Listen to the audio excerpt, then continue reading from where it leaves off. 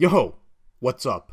This is Chris Kasparoza, and the following is a conversation I had with my friend Christian Cipollini, a true crime author from Pittsburgh, Pennsylvania, a little over 2 weeks ago on August 19th, 2018.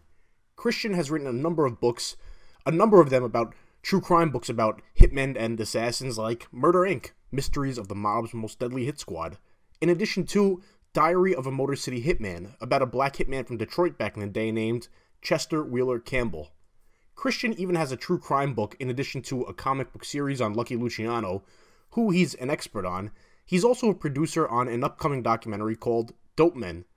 But a few weeks ago I saw online that he's working on a new project about a Mexican drug cartel assassin based out of Northern California who apparently, according to the reports I saw, reported to a drug cartel out of Mexico, specifically, allegedly, the Sinaloa cartel, which is allegedly run or was allegedly run by Joaquin Guzman, aka El Chapo. But as for this hitman, his name is Jose Manuel Martinez, but he was known as El Mano Negra. Now, El Mano Negra is also the title of Christian's project about him, which in English translates to the Black Hand.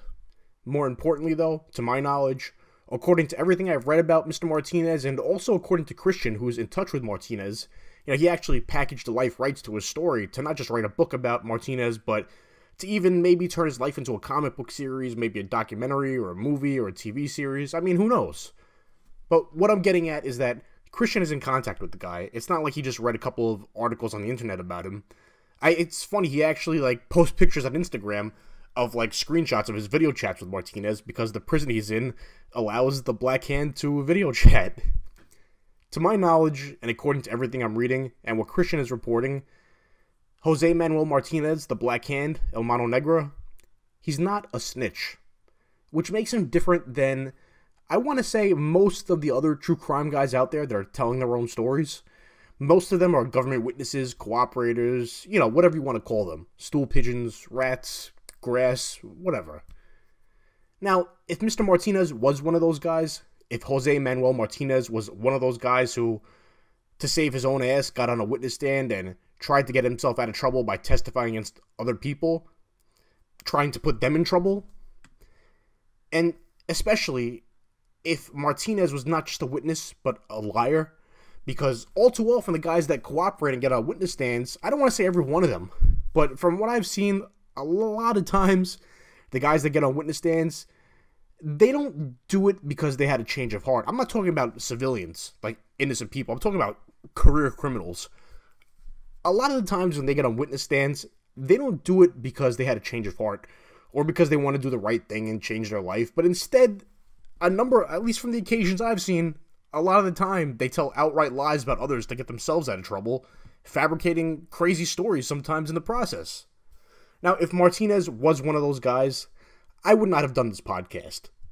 But if I was going to talk to Christian or anybody else working on a project about a guy like that, giving them a platform to tell even more lies in the process, I would have approached it very differently. I mean, I would have had to ask pointed questions, I would have had to grill them a little bit, rather than just having a fun conversation like I did here with Christian, who's my friend.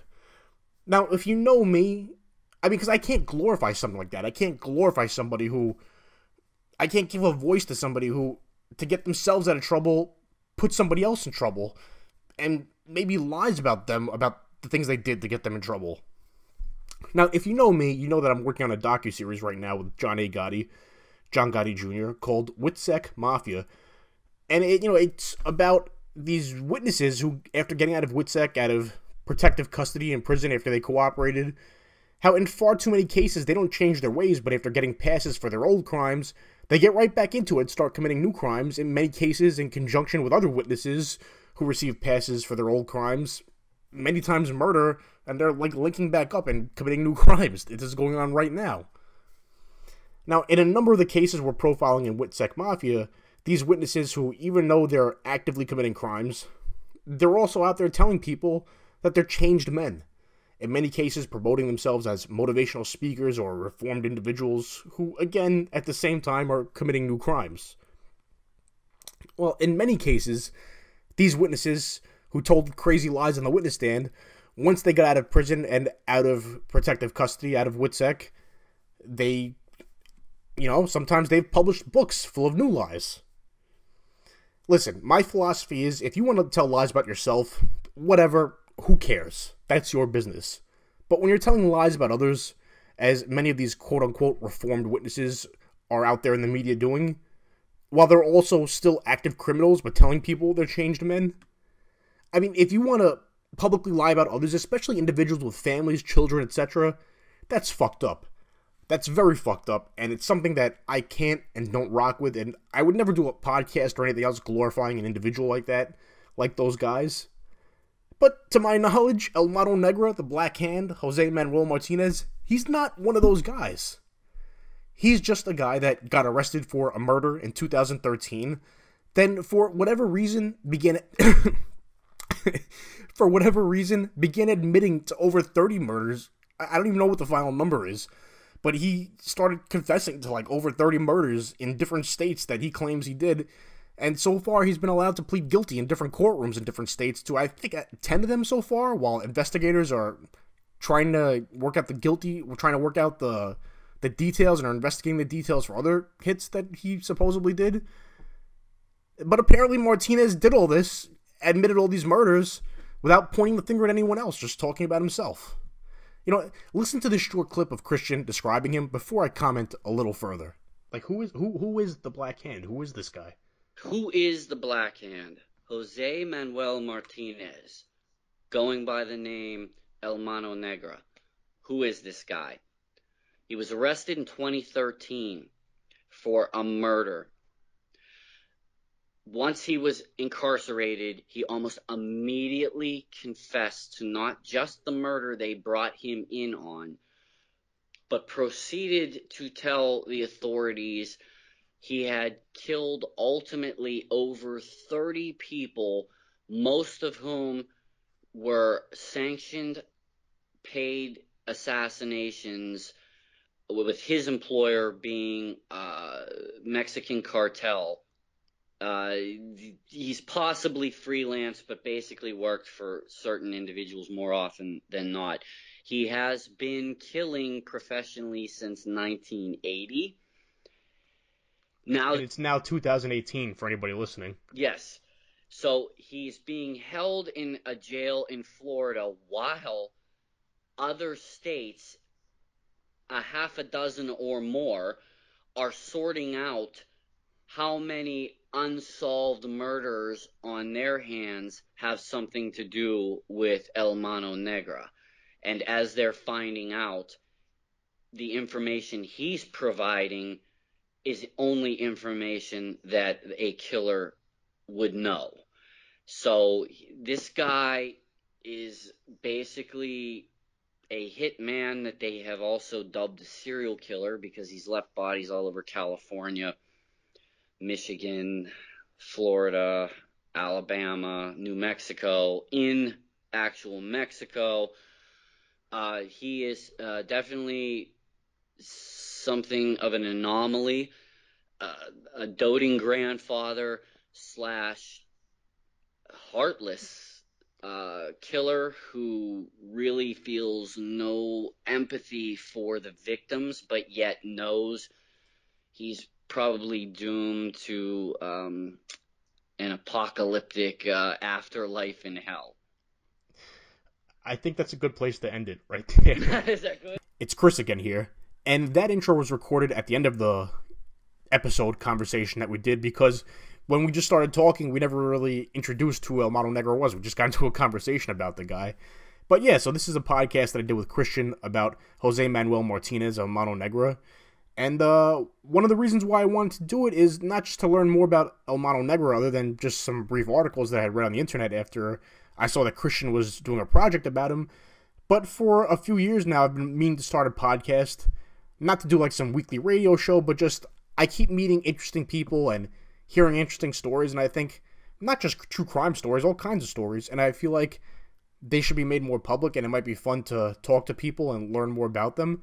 And I have like a list in my phone of just different people I've been meaning to talk to, and Christian's on that list. And I was telling him for months, or maybe even a year, yeah, one day we should do a podcast or something. And then I saw that he packaged the rights to this Mexican hitman, so let me find out a little bit about it. Now, If you want to find out more about Christian, you can contact him through his website, ganglandlegends.com. He's also on Facebook, Twitter, and Instagram at ganglandlegend. Singular, the website is plural, at ganglandlegend on social media. As for myself, you can check me at Kasparoza.com or on Facebook, Twitter, or Instagram at Kasparoza, Kasparoza. And of course, Witsec Mafia, the docuseries I'm producing with John A. Gotti, aka John Gotti Jr. You can find more about that at witsecmafia.com or on Facebook, Twitter, or Instagram at witsecmafia. But here's Christian and I on what I'm sure will be a kick-ass movie one day, or a documentary, a docuseries, a comic book series. I don't know, but I have a feeling Christian's going to do something good with this. So enjoy, and thank you for listening. And so I want to bring more unknown stories out there, and talk to me.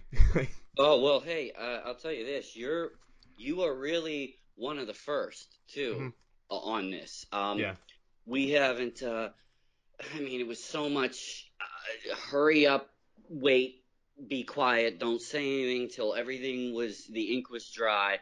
And, yeah, you're basically the first podcast that's really going to cover this. I briefly mentioned it on one of my buddies' podcasts, but it was really at the end and in short. So you're going to get it all here. This is the premiere. Because I read some stuff here online that he even wrote love letters to Melania Trump from his prison cell after pleading guilty to 10 murders. You know, it's what's the story here? How did you connect with this guy? How did you get him to tell you his story? How did this all come together? And who is this guy? Wow. Well, this was there's probably a Lifetime movie in just how me and my business partner colleague on this even arrived at this point. What happened? The short version. Andrew Dodge, who I'm not sure if you're familiar with, he operates the true crime auction house. This Andrew's been dealing in what they've dubbed murderbelia. Yeah, it's definitely not for everyone, but anything from Charles Manson's strands of hair to artwork done by whatever serial killer. Is that something you collect? No, no, not. All right, I'm a strange kid, but so am I.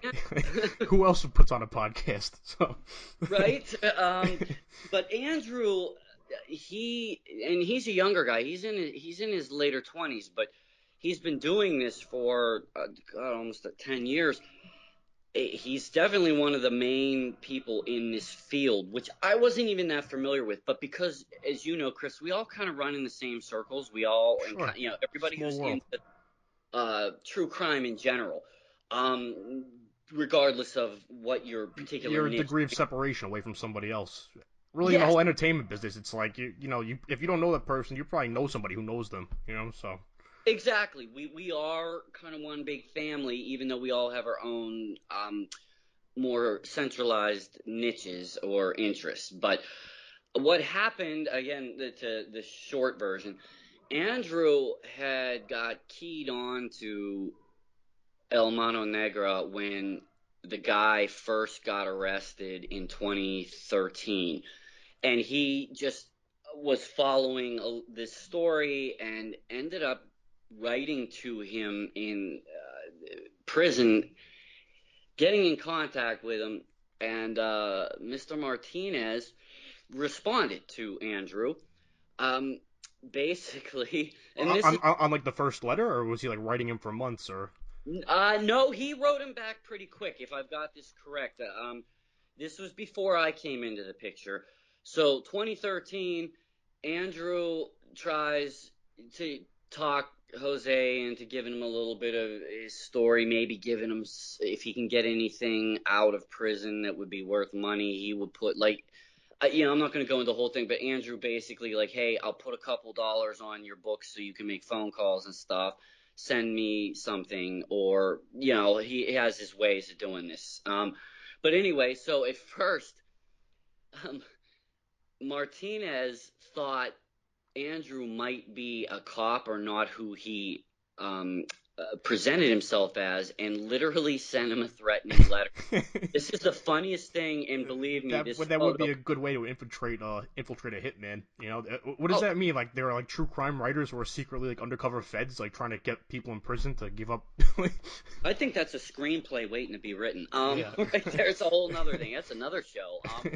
But Andrew gets this letter back, and it literally has a stick figure hanging from, like the hangman drawing, and it said, "This is you if you're lying to me, amigo." And it horrified him. But when I saw it, and it's just funny, let me jump ahead, is every time I talk to Jose, we bring it up. We're like, "Hey, Jose, remember that time you drew Andrew with the noose around his neck?" And he laughs and he says, "Oh, amigo, it's a misunderstanding."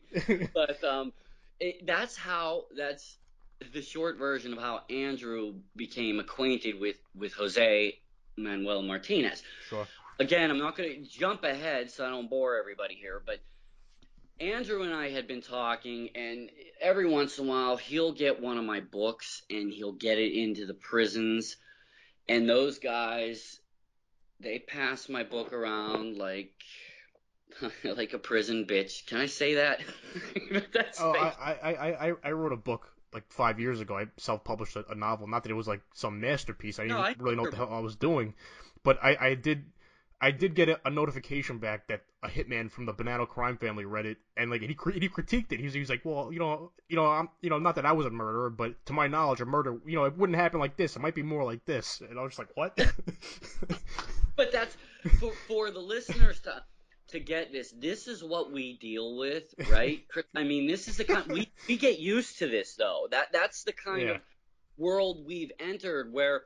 Yeah, real former wise guys and like former federal officers will be glad to critique and explain to you how things go. But anyway, so Andrew occasionally would hit me up and say, "Hey, so and so, this serial killer or this mass murderer or whatever, read your book. He wants you to write a story." And it's very, in a way, I don't know how to say this without just saying it. It's kind of flattering that. I was flattered when a guy accused of multiple murders took the time to read my book. Yo, what's up? This is Chris, and just real quick, I wanted to mention that the name of the crime novel I published in 2013 is For Blood and Loyalty, which, an individual who was convicted in the 1990s of committing 6 murders as a member of the Banana crime family, and who was suspected of committing dozens more, critiqued, and seemed to enjoy. There's a new edition of the book coming out soon, and perhaps I'll reveal who gave me the review and what they said in it in the new copy, but for now, you might want to pick up the version that's out now, which doesn't have that review on it, as it might just become a collector's item. You can find it on Amazon or at forbloodandloyalty.com. Thank you very much, and back to the podcast with Christian Cipollini. It is flattering when anyone, let's face it, anyone tells you they've read your book, is whether they loved it or hated it, as long as there was some emotion provoked, I always say that's a good thing. It's when somebody goes meh, then your book sucks. So I don't care if it's a gangster or a kid that's never picked up a book before.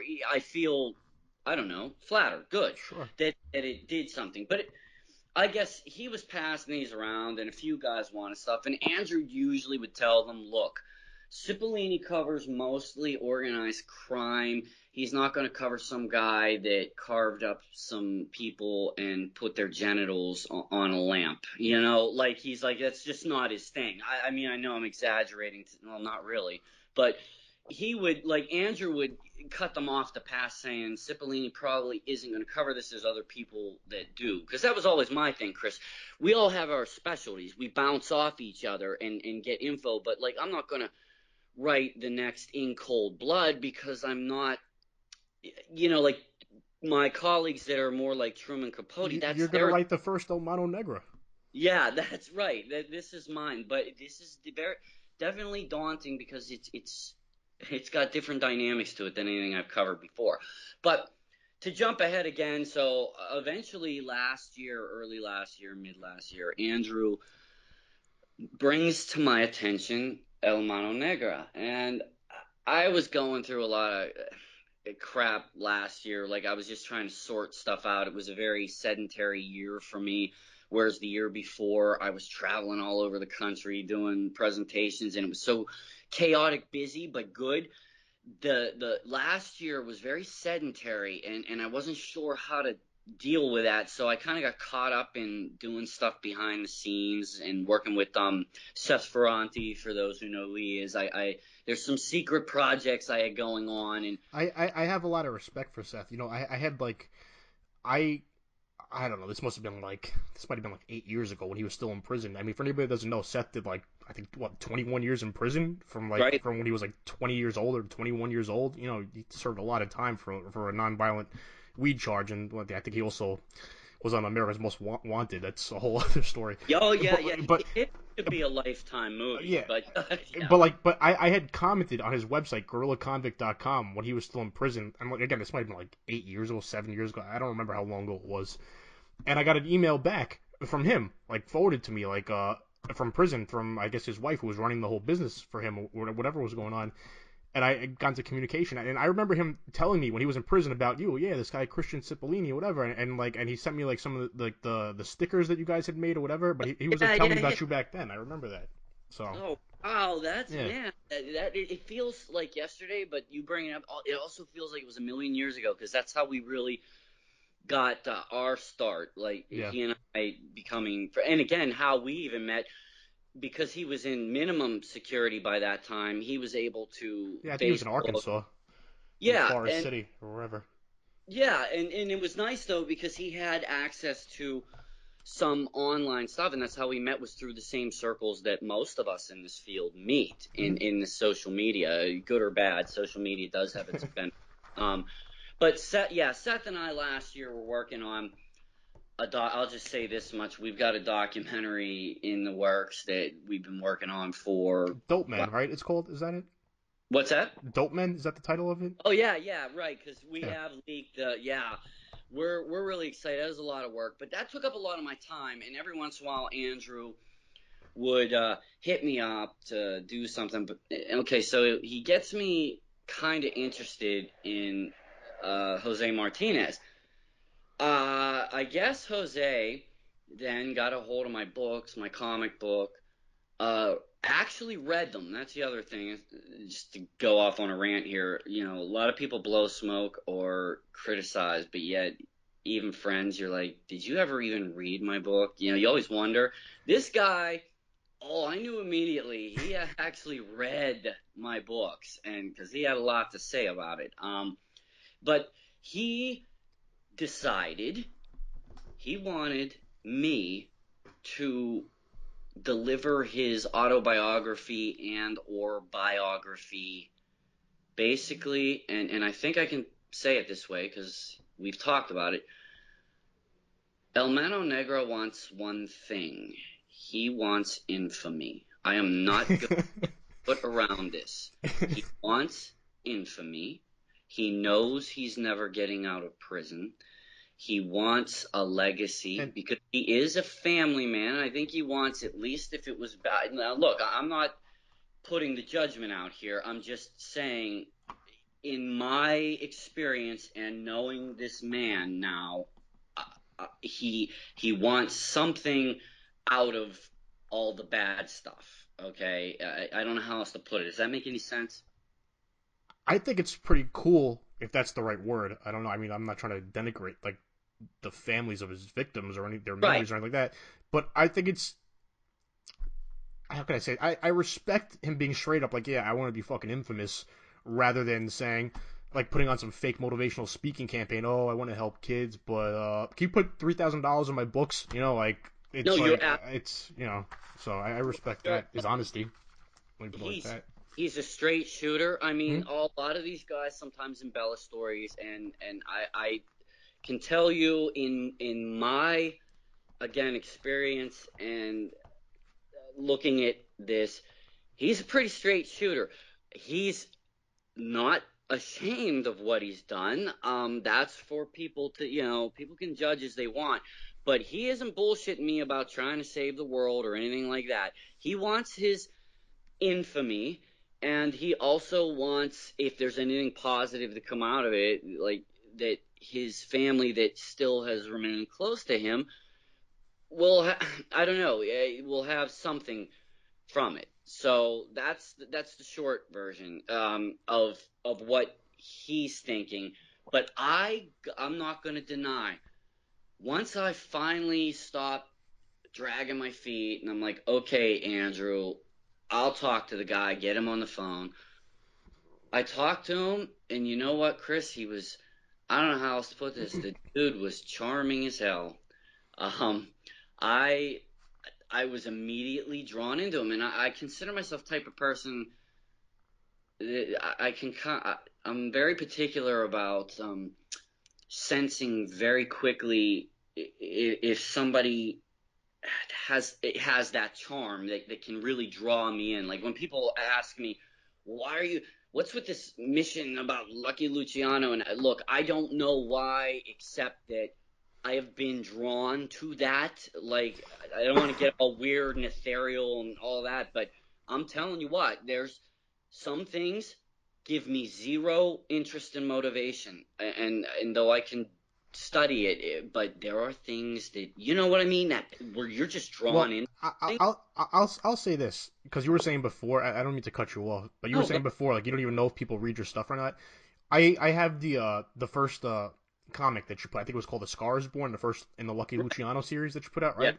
And you know what was cool about it to me was that I had never read a comic book on Amazon on Kindle before, and like for anybody, if you've never seen this, you should check out Christian's comic book about Lucky Luciano, like because it was so cool to me on Kindle that like the frames like popped out, like it's hard for me to explain. I don't know how you put it into words, but like the images like jumped literally like they popped out and like into like separate frames and everything. It was just so cool to see like a comic book like that in a digital form. I had never seen anything like that before. I was like, wow, this is really fucking cool what this guy did over here. But I didn't. No, thank you. First yeah, of all, thank you very much. And to my artist Evgeny Frantsev, that was the first time he had ever done anything like crime related, and he knew nothing about the yeah, mob in the 1920s before taking on that project. So, and the whole team behind Stash Comics and Comixology, they rocked it. I had never seen a digital comic until mine come out. Now I'm like, wow, some really yeah, it pop. was cool. Oh, thank you. And but yeah, Luciano and El Mano Negra, which by the way, since you mentioned that, Jose mentioned to me specifically once on the phone how he really loved that comic book too. That was Yeah. his thing. Yeah, he was like, "Oh, I like Luciano." And all right. Anyway, but that's it. I was basically dragging my feet, dealing with other projects, dealing with my own, personal bullshit, whatever was going on at the time last year. And Andrew kept up on me. He kept telling me, you got to look at this guy. You got to talk to him. He wants you to do this. And what happened? You know how you have those epiphany moments, those, hey, wake up, asshole. You should really, look at the writing on the wall. I thought, oh my, this could be a really big deal for me, for Andrew, for this particular individual. Um, you know how it is, Chris. We work our asses off doing this, and it's not like we wrote 50 Shades of Grey. We don't have $1 million deals in front of us all the time. You know what I mean? Well, I'm trying to get one. I don't know about you, but like, Well, I'm no, hoping tomorrow, we're but both trying to get them. So but the struggle is real, and we yeah, love doing it. There's no bitching about it. But then you see the opportunity, like, this is even unique for me. Wow, can I handle this? This is going to be daunting. And you kind of, it's not that you doubt yourself, but it's a lot of work to sit there and go through files and transcripts and all and piece things together. It's a whole different thing than just making up. Not that writing fiction is easy. That's its own challenge, but it's a lot of like tedious work to just sit there and go through all this stuff. It's like if you want to do it for real and not and tell the truth, it's a lot of work. So I'll tell you what, since you brought that up, you and I are going to get off on so many tangents here, but this is, I, I'm sorry, I don't mean to cut you off, but just I'm gonna have to pull like an introduction to this or whatever, saying yeah, this is about a guy who's a hitman because I don't even think we mentioned that yet. But oh yeah, maybe you we did. throw it however you want. Oh yeah, yeah. Well, I'll try to answer Yeah, everything more detail. I know I'm getting off, but I did want to say about the fiction thing, just about me for a second. I grew up thinking I would probably be a fiction writer. And this is my major respect for poets and fiction writers and stuff like that. I realized that I was forcing it and I sucked at trying to make fictionalized stories. And I was trying so hard and forcing it. When you force something, it looks like garbage. Okay. You Yeah. can't fool anybody. I didn't know growing up that I just happened to be more inclined to digging the research to do nonfiction. I had tried so hard. Like, that's why I have massive respect for fiction writers, because y'all can pull stuff right, and put it together and make it believable. Whereas, I'm spending how many hours digging through some people say, oh, I can't believe it, days and days and digging archives. And I'm like, yeah, but I really respect you for being able to come up with this stuff in your own head. Anyway, that's my thing about that. But But who knows though? But maybe like 5 years from now, you'll just get a new gust of wind and like, oh shit, I'm gonna write the next Reservoir Dogs. I don't know. So who knows? Yeah, funny you say that. I'm kind of flattered, because you never know, and Yeah, you're who right. knows? It's like you might just get some inspiration 6 years from now, or something that just changes your whole perspective on how to go about it, and who knows? So Oh, you might be right. See, I'm my own biggest cheerleader, but I'm also my own harshest critic. And but you have to be.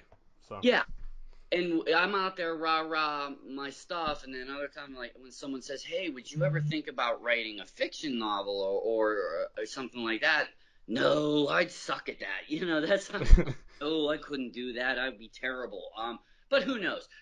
But even with this El Mano Negra, this is different because, as Chris, my particular specialty was predominantly a lot of guys who have been dead for a long time. We're talking about 1920s, 30s, New York, Detroit. Well, even into the 1970s, my first book, most of those people are no longer with us. Some sure. are. But this is right now. This hmm is contemporary on so many levels. We still have the issue with the cartels. We just had the El Chapo thing. People still know who Pablo Escobar is. Like, even millennials know who Yeah, he is. they're not forgetting anytime soon. So No, no, and it's kind of like when you think of the iconic names of the last 20, 30 years, we got Gotti, we got Escobar, now we have El Chapo. Well, Jose Manuel Martinez wants to be among them, and look, I can't deliver on every, I'm not promising the world here to anyone, but as I told him, I said, I can give you a certain degree of what you want. That I will guarantee. And but here's my caveat. After I do release memoirs edited, when I do my version, it's gonna have three sides to the story. And you and I talked about this off air. Three sides to every story. I'm going to get, input from other sources too. And he was cool with it, because I said, you've read my books, Jose. Some people say I glorify or I lean towards, oh, okay, whatever. But basically, you'll see, I put in all the sides and kind of try to let the reader decide, like, hey, not everything good is as good as you think it is, and not everything bad is quite as bad as you think it is, right? Am I wrong here? well, here's what I wanted to ask you, because when you were saying before that he wants infamy, I wrote down a note here, and I was thinking to myself, does this guy want to be like Lucky Luciano? Because you wrote about Lucky. Does he want to? You said he wants to be among the Lucianos and the Gottis and the Escobars of the world. This guy, so to my knowledge, this guy pled guilty as of right now to 10 murders, and he's looking at more murder charges that he's being investigated. He confessed to like over 30 murders, and he thinks he's gonna die in prison from the death penalty in Florida. Am I getting that right? He's not even sure where they're going to eventually put him. You're pretty much on point. He confessed very quickly to the Alabama authorities when he Yeah. was caught. And then they put him in Florida, and they're basically holding him there while every other state that's potentially involved Yeah. decides on how to indict him, what they're going to do. He just knows he's never going to see the light of day But from already the convictions and but does he believe he's gonna get the death penalty though, and they're yeah, gonna just put him down? it's a distinct possibility. So so so let me ask you though. He wants infamy. Do you think this guy is delusional? Do you think he's like sane when he talks to you, or is he like totally psychotic, or is he just he's a murderer but he's pretty mentally stable? He's just just a psycho murderer. Like Really, like really, how would you categorize this guy? Like that's who is this guy? a good question, Chris. Yeah, And we should probably preface this by saying, look, we are not psychologists or psychiatrists. However, when you're studying and researching, writing this kind of stuff, meeting people within it, you learn a little bit about those things. We're not sure. experts. I will say this. When it comes to sociopathy versus psychopathy, uh, someone like El Mano Negra definitely is on. There's a line there, a very fine line, and I'm not sure which one he falls exactly. And when I do get bearing of that, I probably won't even reveal that until the book. But let's just say, to answer your question, he's extremely charming. He's got quite a sense of humor. He is, and forgive me, Jose, if you hear this, but I'm calling it like it is. There's narcissism, and there always is a dose of narcissism. I mean, you probably do have to think pretty highly of yourself to kill 30 people. Yeah, You probably yes, have to think you're pretty capable to go about that. absolutely. There's levels of narcissism in. First of all, you can't really survive in the underworld unless you do. Do you know what? I had a therapist once tell me that artists and writers, if we didn't have a little dose of narcissism ourselves, we'd probably never make any money. Those are the ones that don't make any money. You can only be so humble. I mean, I'm not, but to succeed in what you're doing, you almost kind of have to. So yes, imagine that amplified. Jose is proud of his skills, but he also has a flip side that comes out in, yeah, I done a lot of bad, and I kind of know I'm probably going to hell for this, but not in a like rah rah way. It's not like, yeah, I'm gonna go to hell, f you all. But there are moments where he says statement like, I asked him once. I don't want to give his. No, you know what? I'm giving you this. um, I asked him once about the saint that the narcos tend to gravitate towards, Jesus Malverde. Okay, and I asked him to tell me a little about that, and he said, I'm paraphrasing this part, but he said, yeah, Jesus Malverde, that's, the patron saint of, the drug traffickers. And then he literally said, fuck God. That's who I look to. And you're like, wow, I don't know that's like just a powerful statement no matter where you come from on the spectrum. That was just those two words.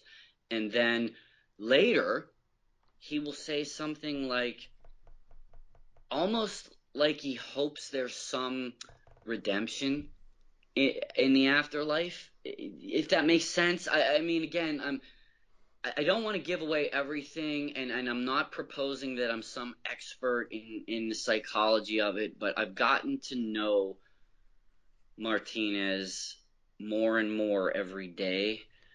When did you first start talking to him? Like when did you connect with him? The first communication was via a postcard. Let me see. I want to say late last year, early this year. I know Andrew Dodge, who again is my partner in this. He was serving as like a middleman between me and Jose for several months before we actually started communicating. Mm-hmm. And then the postcards came. And then that. What kind of postcards do you get from a guy that's has pled guilty so far to 10 murders in court. Like, he was allowed to plead guilty if it is 10, if it's not more, and has confessed to the authorities like 40 murders or whatever. Like, what do those postcards look like? Do they have drawings on them, or like is it like a sunny beach on the other side, or a stick figure hanging from a noose? Like, what's Well, on these postcards? before I came into the mix, Martinez was able to send actual letters, correspondence with people, and Andrew, like the letter with the hangman's noose is actually on a piece of yellow legal paper. But the rules changed in that jail where he can only receive and or send a special postcard that you can only get at a post office. So I started sending him letters, and they were getting sent back to me. And that's when I realized what was happening. And Andrew already knew this. It was just a miscommunication. He had kept up correspondence, forwarding my messages to Martinez, until I figured out what was going on here, that the prison was sending back all my mail. They were rejecting it, is what they were doing. And because I wasn't sending it on this stupid postcard. Mm-hmm. But I was getting postcards, and what do they say? An example of one, Dear Mr. Cipollini, I need you to call me. We have a great story here. I really want you to write my book. Sincerely, Jose Manuel Martinez, aka El Mano Negra. That is a simple one. I have far more detailed one.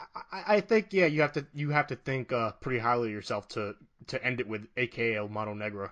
Because it could have easily just been Jose Manuel, but when you put your nickname at the end of it, I think you believe in yourself. Oh, you're very right, and he's very proud of it. In fact, like I can never see myself writing an email to somebody and then ending it with like my childhood nickname. You know what I mean? Like no. I don't think it's like your nicknames are for other people to talk about you. Like, you don't introduce yourself as, my name is Cowboy Bob. You're absolutely right, and he wants known for that nickname. I mean, we figured this stuff out very early on. He loves it, and just a side story to this. He laughed one time and told me how his attorney gets pissed off because he signs everything El Mano Negra. It just doesn't help the case. And you've got to feel for the lawyer who's trying to just make this a little less arduous and daunting. And here's Jose saying, fuck you, I'm putting... And that's how he said. I know I'm kind of mimicking, but it's funny because he gets really excited about it and says, yeah, fuck him. I'm putting that nickname on everything. And he does. You gotta brand yourself. It's his hashtag. So. Yeah, that's why I've hashtag El Mano Negro. Yep. It's something else. But the correspondence you were asking just increased then, and we started doing 3-way calls. Andrew, myself, and Jose did, and then video calls. We can do those occasionally. And Andrew and I are going to take a trip to where he's being held to do some in-person interviews for... Where do they have him right now? It's in Florida, right? Yeah, they have him in Ocala, Florida. They're still debating or trying to sort out where the bodies hit the floor, so to speak, around the country. He wrote up very detailed lists, and this guy has a photographic memory. When I get a list from him of any kind, I can assure you it is down to the detail. I mean, names, if applicable. So I was reading an article about this guy earlier, and it said that I think they quoted one of the police officers or the prosecutors or something saying that this guy just started confessing. Like, he wasn't naming names of other people, but he just started confessing like his own murders, and he was just saying like details from like decades ago of like, yeah, this is how the body was, this is the shell casing, and just things that like, you wouldn't have known unless you were there, like these details. Right. So and that's how they knew he was for real. Like, he wasn't lying about all this stuff. The DA I believe it was the DA in Alabama who, when I first really started looking into this upon Andrew's request, and one of the first interviews I saw or read was with the DA in Alabama. And to paraphrase him, imagine a scenario though was pretty much you sit this guy down who they think was involved in a murder, and it's one of those scenarios where it's like, oh, okay, well you got some time, why? Well, and then starts into, you might want to call California, you might want to call Arizona, you might want to call Michigan, like what the hell? And but yet, to go back to what we were talking about earlier too, even that DA was saying how, the guy was charming, he was open, and it was details that no one else could know, and you couldn't help but kind of like him. In a weird, I don't mean to make this sound, creepy, weird, or some kind of, you know what I'm saying, but I mean, I've interviewed people that are total fucking slimeballs and scumbags but aren't like funny people that I'm just like, oh, in another life, maybe I would have hung out with this person, I got along with him. But then you have to remember who you're talking to also. In the back of my head, I'm just like, yo, you're really not like a good person. Like, I right, don't know. right. So, And you know what? On that note, Jose knows he's not an upstanding citizen. Again, I'm not trying to defend. I'm not. That's not what I'm here for. just trying to But tell a story of what happened. yeah, and as a writer, and any writers out there of any kind know this. Even if you're being unbiased, look, we're writers, and we're going to weave in our own perceptions of what we're writing about, or we Sure. would be robots. I have perceptions, and they may even change as this evolves. Right now, I think Jose Manuel Martinez is a fascinating individual that basically was doing this job for several decades before it came down, and then one day he gets caught for something that wasn't a paid gig, and he just said, I'm done. That's it now. The gig is up, So, but let me ask though, because I wasn't really sure what was going on over here. Is this guy like a cooperator, like giving up other people, or was he just talking about himself and he just started confessing? Like how, like what's his deal exactly? Because I didn't really know like what it was when I was reading. That again is the $1,000,000 question. It's a great question, Chris. He is a very smart individual. He will say about himself that he's dumb and he only made it through the 9th grade and all this, but believe me, as I tell him, he's smart. He's an intelligent guy. He confessed to everything he did. Yeah.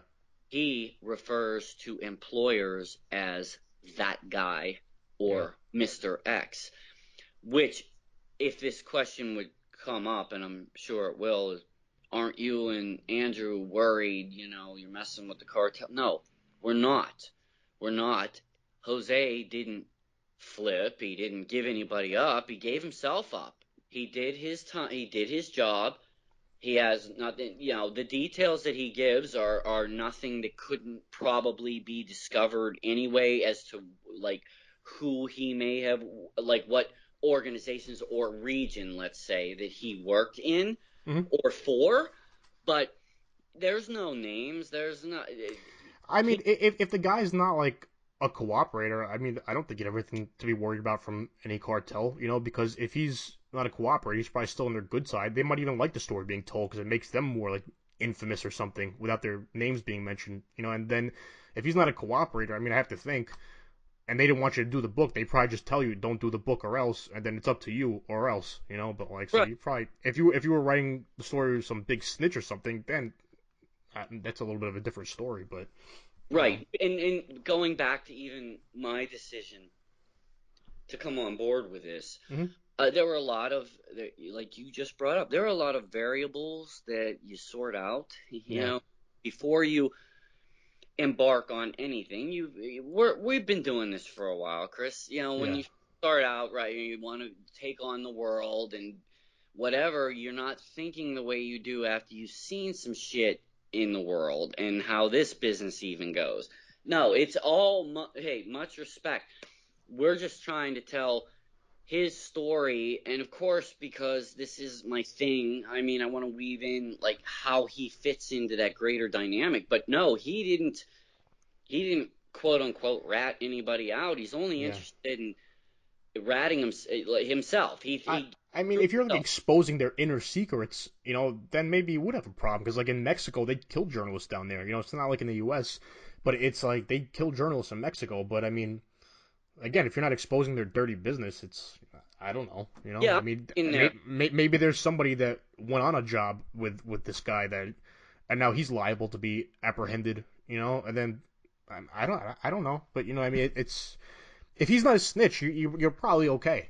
So I'll leave it at that. If he's not, Right, you and know, he's not. These things were clarified way at the get go. yeah, Jose um, is about himself in that sense, and he tells the stories. He's very detailed about the victims, and look, I'm not gonna beat around the bush here. He's very clear that there's no he doesn't feel much empathy for the victims. And again, this to put it in perspective, in case anyone's listening that doesn't know a lot about how this works when you're a paid assassin for an organized crime. Most, if not all, of the people you are paid to eliminate are themselves members of the underworld. Does that make it right or okay? No, I'm not. That's not what we're talking about. It's not you that know you.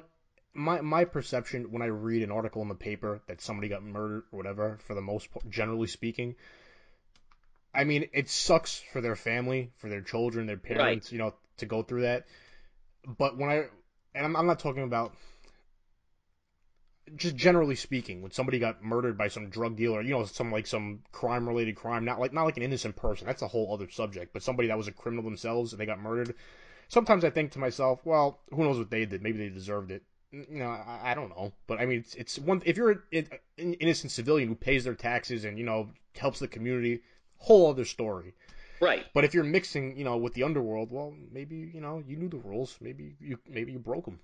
It's So part of the risk, and, yeah. and that's what we want to try to tell is the story of how that all those variables fit together and someone like him exists, which again, I don't want to give away too much, and I know a couple news interviews have talked about him. They went in there and interviewed him before I came on board, but all right, Well, I'll. it's a big difference from writing, like a 5,000 word article versus a 100,000 word book. It's a whole other thing. Well, So right, and you're exactly right. And if huh, what I have, what Andrew and I acquired from Mr. Martinez is an incredible 400 plus handwritten double-sided pages of every detail that I assure you, even some, uh, well, let's just say even the people who really want to know this don't know some stuff that we do. So, well, you know what I was thinking before. I'm sorry to cut you off, but because you're talking about that, about him writing all these details and everything, it's that we were talking before. If you're at risk writing about this stuff from any alleged cartel members or anything,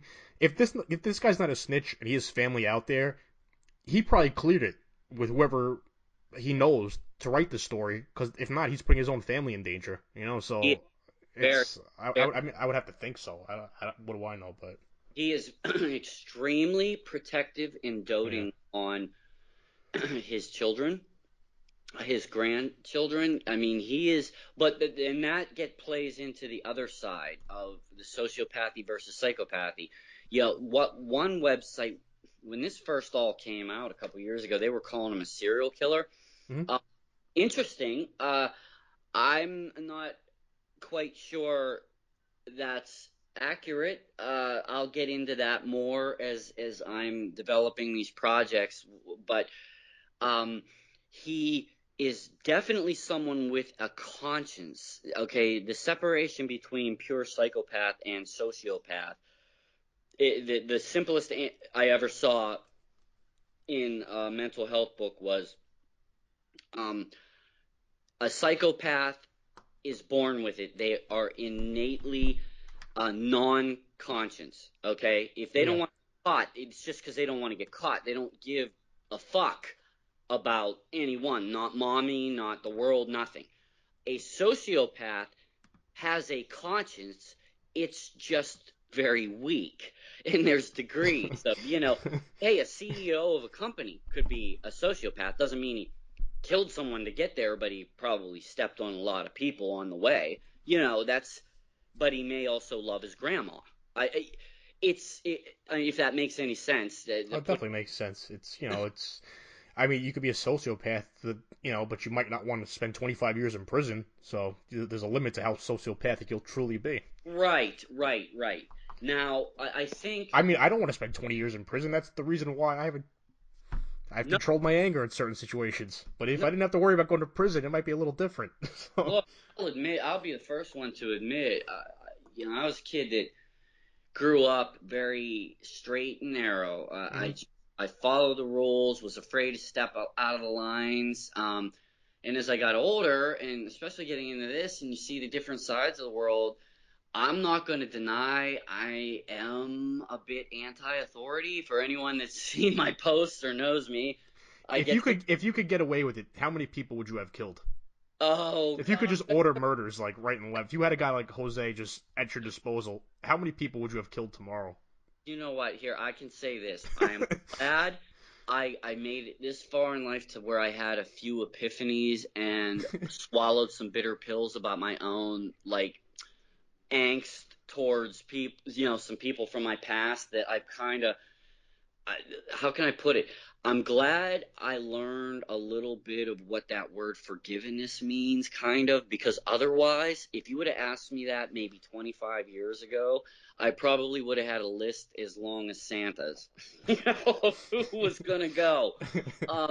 Because I just, whatever. But now, no, I think karma comes to those who have it coming, so I don't have to. But wow, now that we're talking about it, this also plays into this though.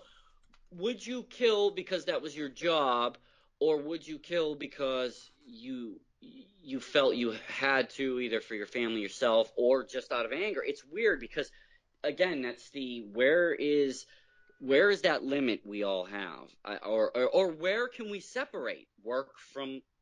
Just like the mob guys back in the day, not all of them were Murder Inc. that like really enjoyed their work. Some of them was like, hey, Charlie, you got to go whack Johnny. And, Charlie's like, ugh, all right. And he goes and does it and then goes home and has dinner and just doesn't talk about how his day went. It doesn't mean, he was a psychopath, but you kind of got to be of a personality that can separate the two. I don't know. When I've written, every one of my books has made me question myself. I had some dark times writing some of those books, Chris. I mean, like, where you're by yourself for days on end, researching guys like Harry Happy Mayone and Pittsburgh Phil Strauss, you start to question yourself. Like, wow, could I do? And that's some dark places. But anyway, that's off on another thing. I will say this because I think it's already been revealed, so it's not like I'm giving it away. Here's the key thing that I found most interesting in the early part of talking to Mr. Martinez. Sure. When he was a teenager, his stepsister was raped and murdered. He knew who did it because he actually had driven her to... Again, a lot of this is out there, and I'll give more details when I release some stuff. But long story short, let's just say he knew where she was off to. He had reluctantly taken her. They were in California. He took her down towards San Diego, and she was going to visit friends. But he kind of had a feeling she was going to visit some guys that he wasn't real keen on. Ends up she disappeared for a couple weeks, and they found her body. They told the family, questioned the family, and he said it to me like this. He said they wanted a statement from my mom and his, I believe it was his stepdad. It might have been his real dad. I can't remember because his real father passed away at some point. I'm sorry, but my head's a little all over the place. It's the point being, Jose was 15 or 16, and the police questioned him, and he gave the statement very simple that he had no idea who would have done that. And then he waited. It took him a year, and he got the people that did it. He shot them dead, and this is what he said to me. It felt good.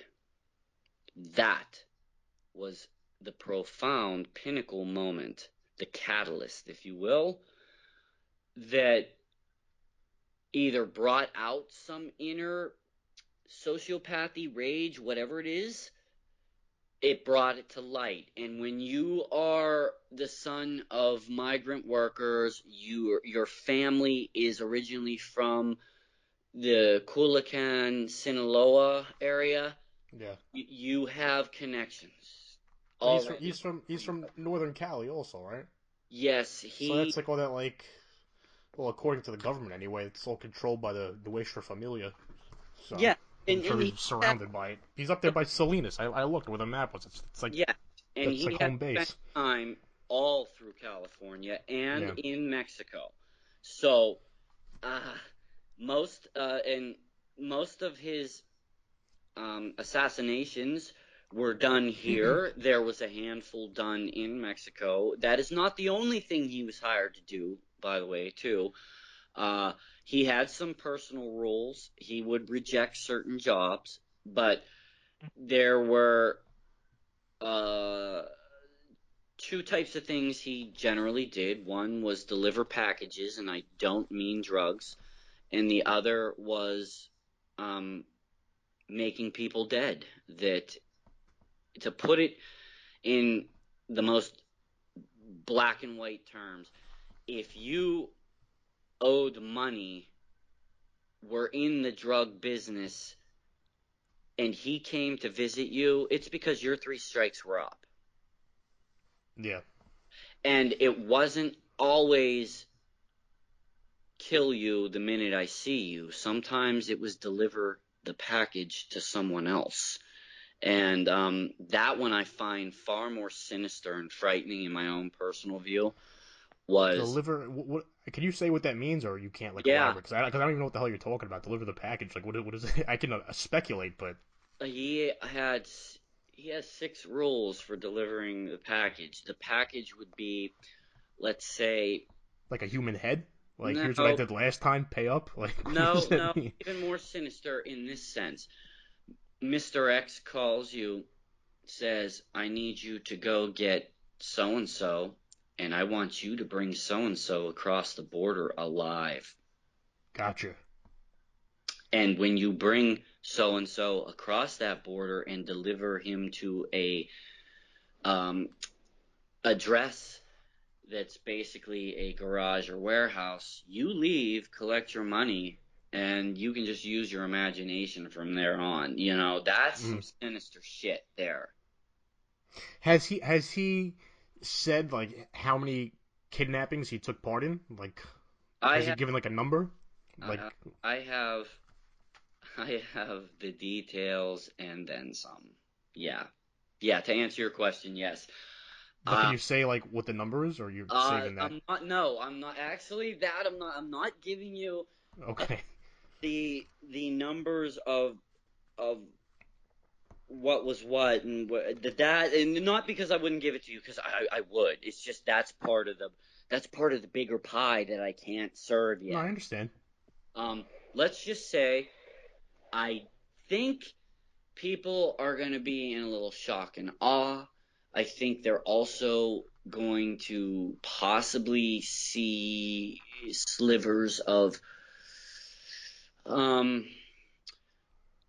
maybe not empathy, but maybe not even humanity, but where there was almost some.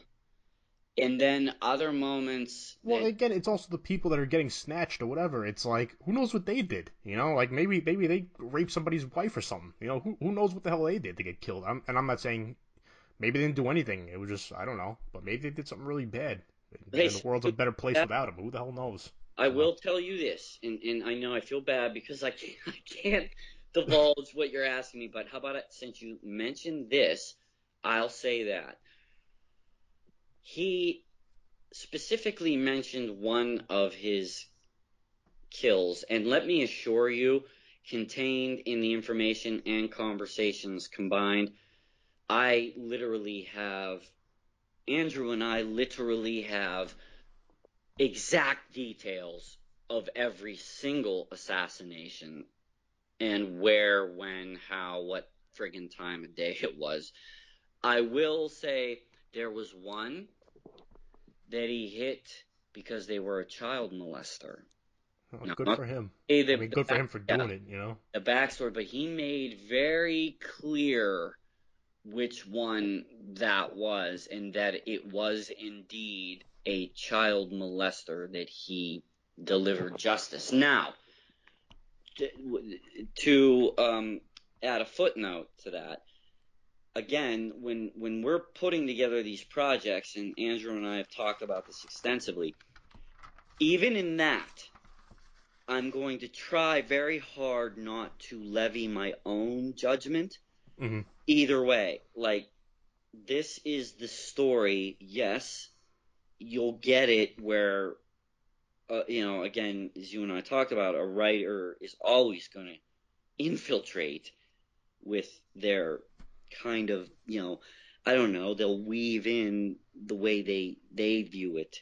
I'll certainly do that. It's just I'm going to try to be as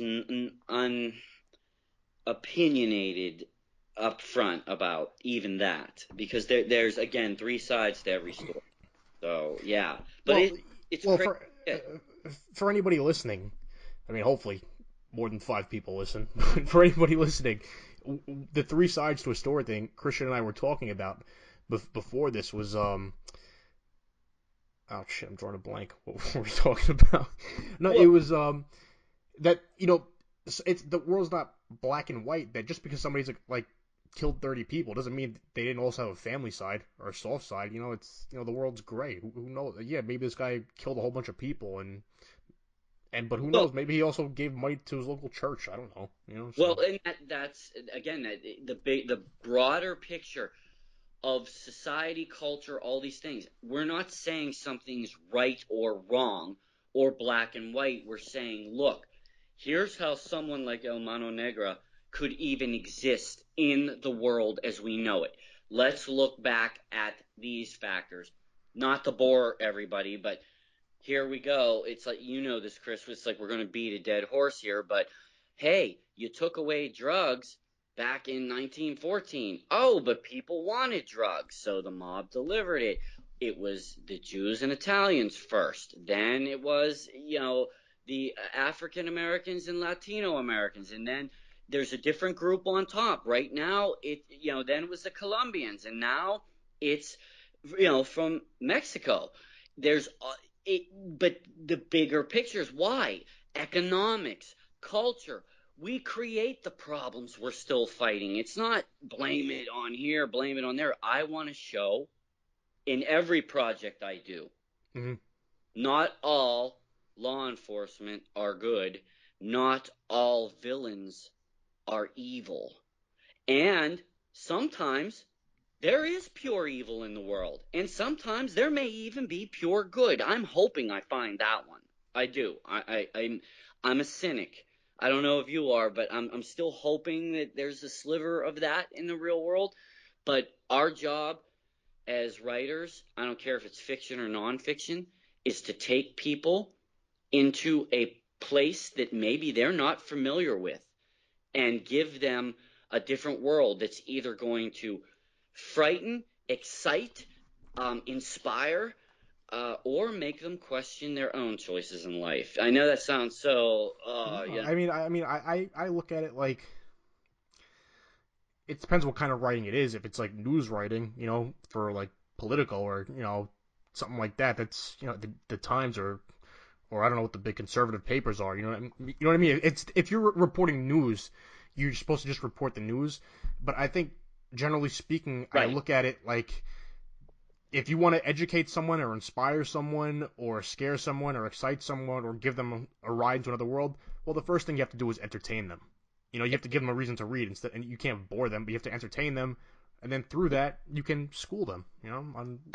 Well, Bring them into something that they don't know about. even scholarly books can have an entertainment value. Sure. It depends on what you're doing. And don't get me wrong, there's some of what people would find otherwise boring facts and statistics kind of stuff that I like and read. But when I'm writing or doing a documentary film, whatever it is, or I'm on TV doing a show, I try to be entertaining in it because you're right. That's the key. If you're writing news, I want news delivered. Can you make it a catchy headline? Sure. I mean, I was a student of journalism. I get it. Even the stuff I read in my archives from the 1920s and 30s, they had some really clever ways of hyping stuff, but they also had facts that you'll never see today. Like, Yeah. I want to know that guy had cigarette stains on his hand as he entered court. You know why? Because I just do. It adds a human element. Now, you'll never see that because of time constraints, the political climate of just the world as it is. You're never going to see reporters, for the Well, most part, the writing news those details. the news cycle is also so different today that with all the headlines and resources for newspapers are shrinking. So it's like, so they don't have the money to hire all these people to cover the stories. And if you want to work for a newspaper, you have to churn out a story so quickly and be on to the next one because the next headline is coming in 24 hours, So it's like, I don't think they really have the time Right. to do it Nothing all. anymore is exclusive. Believe me, I know we're off on another subject, but basically, I spent almost 15 years moonlighting as a freelance journalist, everything from entertainment to local stories, and trying to sell something as it becomes more day to day. It better be exclusive, and you're like, well, what the hell's exclusive anymore? There's 50 other, how do you keep up with that? I feel for anybody that's in that area right now because I can't even imagine 10 years ago I thought it was a bitch, to try to get something as an exclusive or whatever. But I didn't even think of how that would segue right here, but it did. With again, when I decided to finally open my eyes and ears to what Andrew Dodge was presenting to me, I realized in a way, wow, here's my exclusive. And I know before anybody says, oh yeah, well I saw an article like in 2013, and say this website just they were in there and filmed them, and yeah, I know all about them. Believe me, I've had my little dealings with said websites. Here's the thing. Again, I'm going to get a little cocky, but Andrew and we got the goods, and we got the blessing of the guy who gave us the goods. So And anybody, that's also going to be introductions to other people from his world oh outside of those gates that those other people would have never gotten to speak to, and you're going to get a much bigger story because he's giving you his blessing. yes, and he told us too. He was so adamant, and again, I don't care what people say on this. I'm quite honored and flattered that this guy is alive and basically trying to recruit me to tell his story, release his story. He entrusted me and Andrew with this. Hmm? I wow, that's all I can say. But what he gives to other entities, even with his narcissism, and he admitted, he goes, yeah, I wanted to get famous, so I gave some interviews, but he didn't deliver all the goods. He was waiting for us, and then I realized, okay, now everybody wants forward. I'm getting this, and what we did, which we haven't even really talked about in detail, I probably should mention it now. Yes, Andrew Dodge and I acquired the life story rights for multiple media avenues, should we choose any or all of them,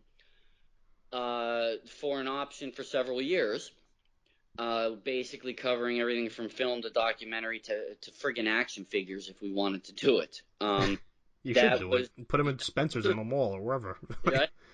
Go to exactly right. Why not? That's what we carefully talked about it, discussed it with El Mano Negra. This is what we wanted. We're like, look, we had our requirements. Martinez had his requirements, and we all came together over a period of time to basically iron this out. I don't know. I'm going to tell your audience right now. I don't know what all we are or aren't going to use of that. I'm part of several documentaries, but I'm not a filmmaker by trade, so I don't know that I'm going to make a movie. I don't know if I would write a screenplay. He likes the idea of a comic book. I make well, you never know. You put that out there in the world, and the next thing you know, Michael Mann or Mark Wahlberg or De Niro or somebody's coming to you. Yeah, let's turn this into a film. So maybe you're not the director, but you're a producer. Yo, this is Chris again, just telling you that I had to pause the conversation here as we went off record for 20 minutes talking about the entertainment industry and about movies and about how they get made, which is interesting because as that part of our discussion wrapped up, he kind of segued on his own into talking about adult film stars, porn stars who he hangs out with, female porn stars, and which I was also meaning to ask him about anyway, because I see him on Instagram hanging out with Tara Patrick and these female porn stars, and apparently they're fascinated with him because he's a writer, and I guess the life of a porn star is fascinating too, but here's Christian on that. Hey, that was a gentleman. Here's a totally related, but again, off on a thing story. Who was it? Scott Bernstein, or maybe it was Seth. Somebody had said to me once when we were doing something, I don't understand how all these porn chicks like you so much. I said, what's the deal? And I said, you know what? I really actually thought about it, and here's why. I said, when I go to these things and they invite me and I get these photo shoots, here's why. I'm not a threat to them. Because A, I don't treat them like I'm a fanboy. B, I don't treat them like anything except a person. I either like you. Here's where I'm black and white in life. I either like you or I don't. You can usually tell pretty quick if you like somebody or not. I don't care if you dig ditches for a living or you fuck on film. If I think you're cool or fascinating and vice versa, you're good in my book. I go to these things with Tara, and they're enthralled that I'm a crime writer. Like that, I don't know, porn people just are fascinated as much with that as we are with what they do. And the other thing is, I never once ogle, grab, say anything nasty. It wouldn't even come to my mind. I'm dealing with people who are working here, and I'm helping. I just feel pretty honored. I'm a crime writer who gets to hang out with a couple famous porn stars every once in a while. But okay. I tell them, I said, you want to be a fanboy, you're going to be a fanboy to them. I just treat them and there's some that are assholes, just like some of the mob guys we've talked to. Some of them are dick bags. They are, and some are really cool people. Like Jose is a charming motherfucker. I don't know how else to put it, Chris. That son of a bitch is charming, and he brings. Let me stop you right there, because, and if you give me the okay, I'll publish this or not. Yeah, go ahead. But I think that might be an interesting point to start publishing this audio again, is where you just said this, you just gave your whole speech right there on porn stars that you talk to. Is that okay to mention, and we'll go from there? Yeah. Go ahead. Okay, so I guess there'll be a little clip before this that we stopped recording, and I'm sorry, we stopped that we talked off the record or whatever, but. I think that's so if you don't know Christian, if you don't follow his Instagram, whatever, or his Twitter, is it Gangland Legend on Instagram and Twitter? Yeah. So one of the things I found fascinating about Christian is that he's always posting pictures with porn stars that he hangs out with, whatever, like Tara Patrick and other ones. And I mean, I've never hung out with a porn star, at least not knowingly. Maybe if somebody does amateur porn or something, they didn't tell me about it. But so when I was reading about and we were talking about too, that when you're dealing with one of these psychotic criminals or whatever, or allegedly psychotic criminals or alleged murderers or whoever, when you're interviewing these people, that as long as you don't disrespect them, there's really no reason for them to disrespect you if you don't cross over a line or you don't get involved with crimes with them, you're pretty much okay for the most part. But in researching El Mano Negra, I learned that while he's been in prison, he's been reading, if this is true anyway, in these articles, that he's been reading a lot of crime and romance novels and like Danielle Steele novels. Is that true? He and I have never actually discussed that, and yeah, it is out there in some outlets that he does. I can tell you, Jose reads voraciously. Mm-hmm. I know, again, a writer always knows when somebody actually really read one of their books. This guy reads a lot, including my stuff. He's across the board. He communicates with a lot of people. He likes to write. He likes to write letters to people. He loves talking on the phone, and he loves reading. And he will read anything that he can get his hands on. So, yeah, I'm not surprised by that at all. So I was reading that this guy reads romance novels, whether it's true or not, who the hell knows.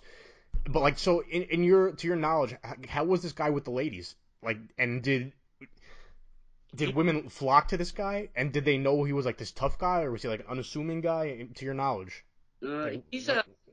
again, the majority of people that I've spoken to or read their comments upon having met him, Yeah. there's an overwhelming view of Martinez as charming Mm-hmm. and a great sense of humor. As for being a ladies' man, he fancied himself as one. There's plenty of stories that the world can see. But He was he liked one? ladies. He definitely liked, and there was the heyday. When he was busy, making money, he definitely liked to party it up with the ladies, whether he was in Vegas, wherever. He still is. He loves getting letters from, people in prison, particularly women who, So yeah. no, keep going. I'm Go. sorry. No, it's just I'm thinking about it. It's kind of making me laugh because of the way he tells the stories too. It's just funny. But yeah, the short answer, Jose Manuel Martinez loves the ladies. So I read that he also wrote like a 2-page love letter to Melania Trump and sent it to her. Is that true to your knowledge? Jose has never confirmed or denied that to me. Has he what's up? I'm sorry. Yeah, there's some things that are out there, and he's spoken about, and other journalists have covered. I have not had him confirm or deny that one to me yet. Well, then let me put it like this: has he expressed his feelings on the president, on Donald Trump? Like, what are his feelings on Trump, if you can say? We have not spoken about any individual in politics directly. We have discussed law, order, and society politics in a more broad sense. I know that's really vague, No. but we have, and I do that because I wanted a broader per- perspective of how he sees the world of, like, the upper world, like how things should be run, or if it even affects somebody who works and dwells in the quote unquote underworld. If that makes sense. That's what I was trying to do, and I haven't got into some of the specifics yet, like what he thinks of the president. I know what he thinks specifically of a few certain people. I'll reveal that in one of the projects, as he's very vocal about. Because I was wondering, like, what this guy who confessed to like dozens of murders would say to the first lady, and dear Mrs. Trump, come see me because I can give you like guns that your husband can't. Like I can only imagine. Actually, not to speak for Jose Martinez, but yeah, he might say something like that in a funny Yeah. way. It would, as crass as it is. I think we'll know what if Trump starts tweeting about him like, oh, this fucking scumbag, he's trying to hit on my wife. Get rid of all the Mexicans. Stop this from happening. Yeah, my luck, Jose would probably ask me to then start responding for him. Like, oh, no, don't get me involved in politics. I got enough on my plate. But, yeah, he's definitely very unfiltered. Yeah. Which I kind of, personally respect, because as you and I talked about off air, I know I get some flack sometimes because I'm unfiltered myself, but he really is. But again, it's part of his personality, and he really doesn't mince words. If you piss him off, he'll go, oh, wow. Okay, I think I can say this, and again, I'm going to use a vulgarity here, because I'm literally going to quote something. He was talking to my business partner Andrew on a phone call a couple weeks ago. Andrew relayed this to me, so you can call it hearsay or whatever, but we think it's pretty funny. Someone was making noise nearby where Jose was on the phone, and he like paused for a second and then said to whoever was making the noise, "Shut the fuck up." And then there was silence, and Andrew, kind of semi-laughing, said, "Jose, what happened?" And Jose responded with, it was some crazy person over here. I told him to shut the fuck up. And Andrew, just off the cuff, again, kind of with humor, said, "Oh, well, what happens when you tell someone to shut the fuck up?"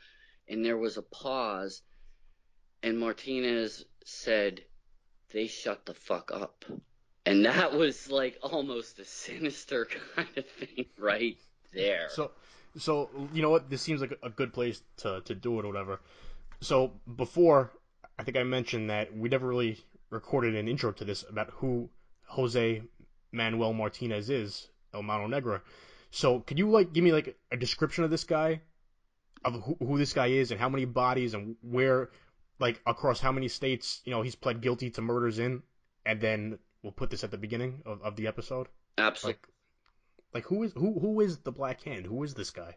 Who is the Black Hand? Jose Manuel Martinez, going by the name El Mano Negra. Who is this guy? He was arrested in 2013 for a murder. Once he was incarcerated, he almost immediately confessed to not just the murder they brought him in on, but proceeded to tell the authorities he had killed ultimately over 30 people, most of whom were sanctioned, paid assassinations, with his employer being Mexican Cartel. He's possibly freelance, but basically worked for certain individuals more often than not. He has been killing professionally since 1980. Now, and it's now 2018 for anybody listening. Yes. So he's being held in a jail in Florida while other states, a half a dozen or more, are sorting out how many unsolved murders on their hands have something to do with El Mano Negra. And as they're finding out, the information he's providing is only information that a killer would know. So this guy is basically a hitman that they have also dubbed a serial killer, because he's left bodies all over California, Michigan, Florida, Alabama, New Mexico, in actual Mexico. He is definitely something of an anomaly, a doting grandfather slash heartless killer who really feels no empathy for the victims, but yet knows he's probably doomed to an apocalyptic afterlife in hell. I think that's a good place to end it right there. Is that good? This is Chris Kasparoza. Thank you for listening. And of course, you can find Christian at ganglandlegends.com, at ganglandlegend on Facebook, Twitter, and Instagram. And myself, Chris Kasparoza. You can find me at kasparoza.com or on Facebook, Twitter, or Instagram at Kasparoza, Kasparoza, and youtube.com/Kasparoza. Thank you very much. Peace.